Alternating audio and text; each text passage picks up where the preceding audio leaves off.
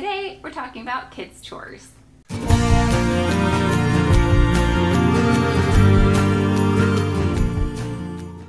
Today's video is in collaboration with Julie with an E from Mama24. I'm Julie with no E. Thanks, Mom.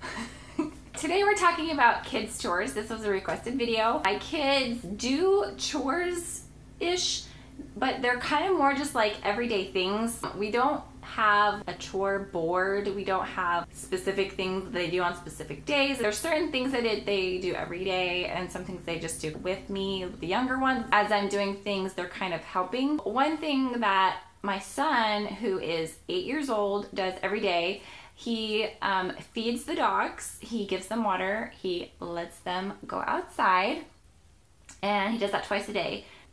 Another thing that he does is take out the compost. My daughter likes taking all the lint out of the dryer and putting it into the trash, and then putting the lint trap, I guess you call it, back into the dryer. My two youngest help me make my bed sometimes and help me make their bed, that sort of thing. And my oldest son makes his bed occasionally. It doesn't always happen because this is real life. My oldest son has his laundry in his room, and so about twice a week I'll ask him to bring it into the laundry room. And right now I'm kind of working on showing him how to do laundry. He's not able to do it completely by himself yet, but once it's done, he can put it back.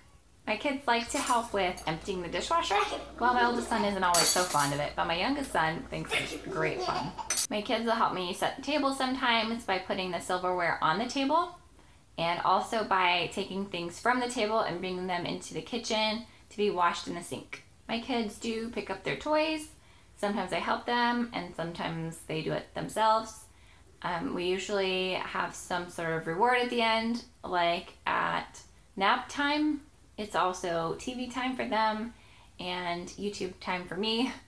So we usually pick up the toys before watching TV.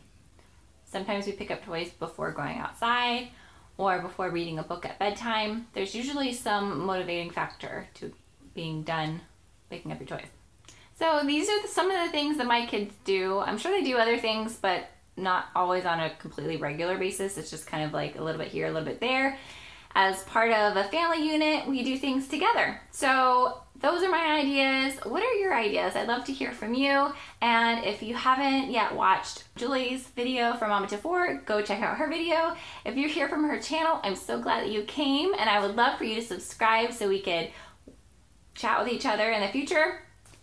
So hit the subscribe button if you want to, and like this video if you like the idea of having your kids learn so that when they get older, they'll be able to take care of themselves and their home and do all this sort of stuff without having to figure out what to do because they weren't taught in the first place. You know what I mean? So that's my goal here, is just to help my kids so that when they have their own place, they know what to do. So anyways, I will see you guys in my next video. Thanks for watching. Bye!